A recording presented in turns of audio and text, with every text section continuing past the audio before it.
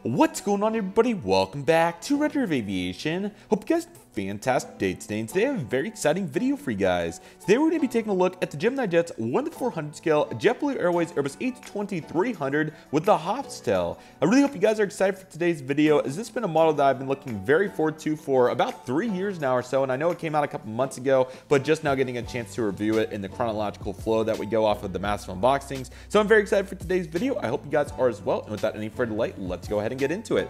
So here's the box here. Nothing crazy for a GeminiJets box. Of course, you have the CGI GeminiJets made for collectors by collectors. Nothing out of the usual here for GeminiJets, but it certainly looks nice and professional as per usual with them, so that's what we love to see. This was a 2023 release. I'm forgetting the month this came out in. I think it was around May or so, but nevertheless, looking very good. Might have been April.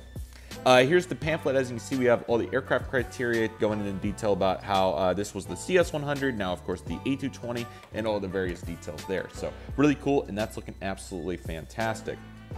Alrighty guys, as we bring the model in, here it is. Now again, this has been a model that I've been very excited for various reasons. So of course the A220 is a very popular aircraft for JetBlue. They already have several of them, so this has been the one big JetBlue plane that I've really wanted that they haven't made until now. So really glad to have it. This model is very good. Of course the mold, pretty solid for the most part, a couple of deficiencies, but for the most part it is a very solid offering here from GeminiJets, and I'm very excited to take a look at this. So without any further delay, let's go ahead and zoom in, pitch the camera down a little bit, scoot us up, even it out, and we have a little bit of blockage there, so let me turn the angle a little bit. Perfect, and let's go ahead and get started, everybody.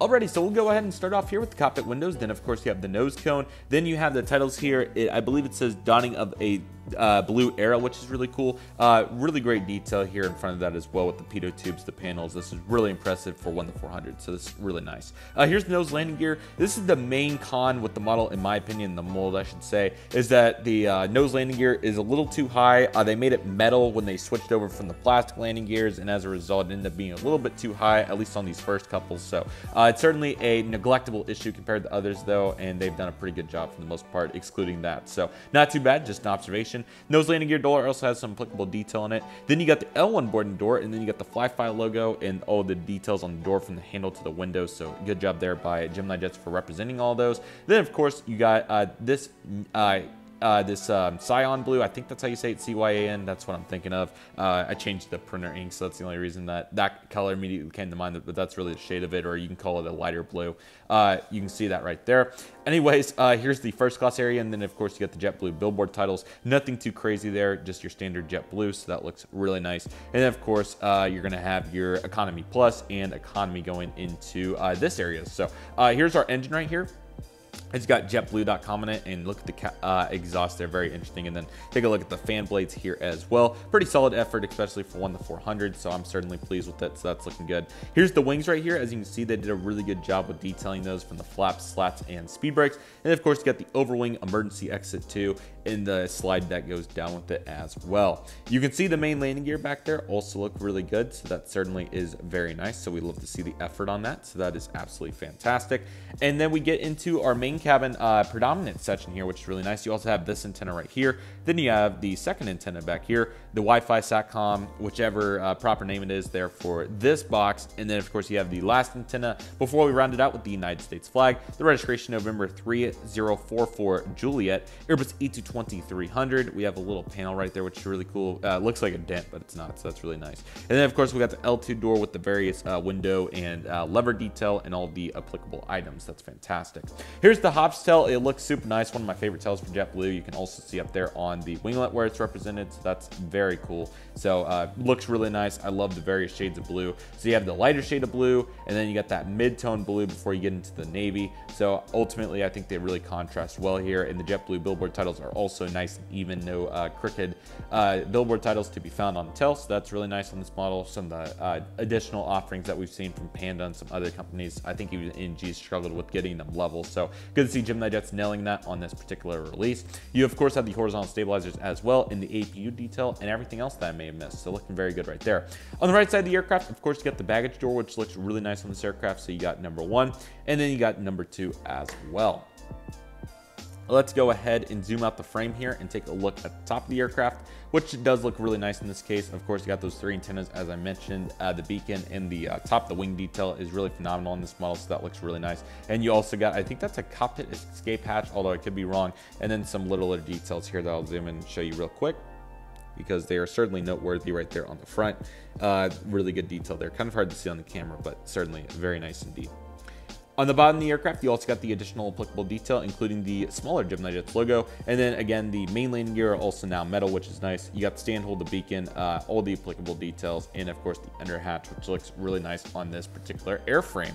So ultimately, a very good job here from GeminiJets, excluding that nose landing gear. This is literally pretty much a perfect model, I would say. I'm very happy with it personally. I'm really glad to see them finally do it first and foremost, but also the effort they put into perfecting it, from the tail to all the additional applicable details. It's really nice to see. And again, this is a really nice aircraft. So yeah, very glad to have this one. Really glad to see them finally releasing some more JetBlue aircraft, and hopefully they'll continue to do some more. I'd love to see them make a round of specials again. So who knows, maybe we'll get there at some point. So that would certainly be fun.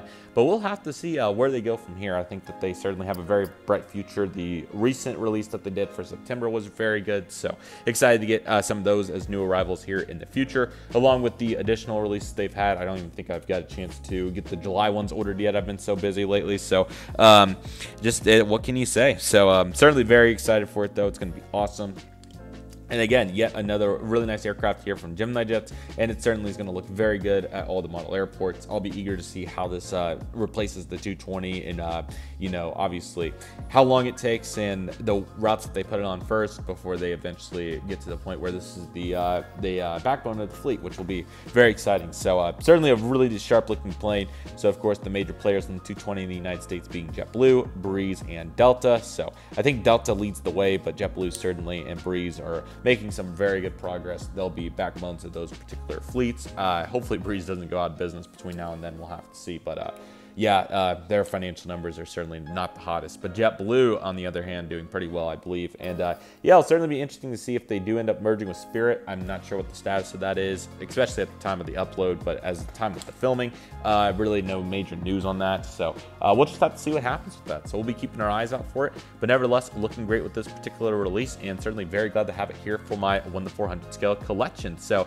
really hope you guys enjoyed today's video. Feel free to comment below if you have any particular models you'd like to see reviewed. I have quite the portfolio. I know I've been doing mainly new arrivals as of late, but I would not mind getting back into the groove of doing some other ones that we either haven't reviewed or needs a refresher. So just let me know in the comments if you have any particular plane you'd like to see, and I would be happy to take a look at it for you. But nevertheless, that'll do for today's video, everybody. Thank you guys so much for watching. I really hope you guys enjoyed today's video. My name is Redriveraviation. I want to thank you guys so much for watching. Take it easy, everybody. Stay safe. Trust the process. Do you love and love what you do. My name is Redriveraviation. I want to thank you guys so much for watching, and I'll see you guys soon as Redriveraviation is signing off.